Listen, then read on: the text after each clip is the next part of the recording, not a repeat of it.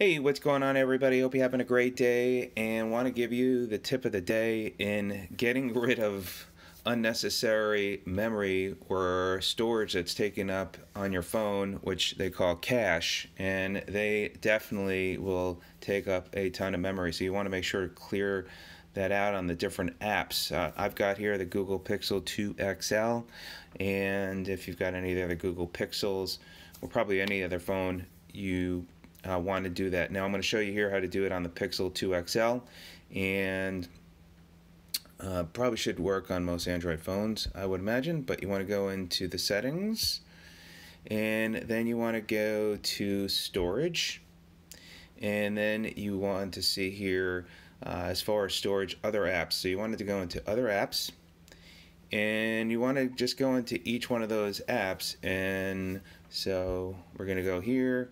You can see it's my cache is taking up 26.37 megabits. So just not, you don't want to clear storage. If you do, it's going to give you this message that it's going to delete some of the stuff permanently, including files, settings, accounts, databases. So I'm not going to do that. I'm just going to clear cache.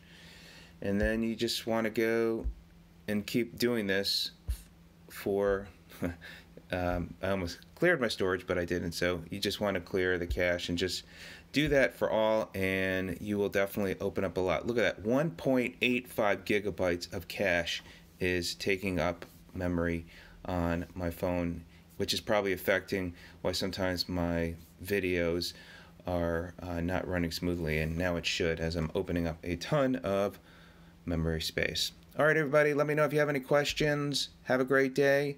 We'll see you on the next video. Take care.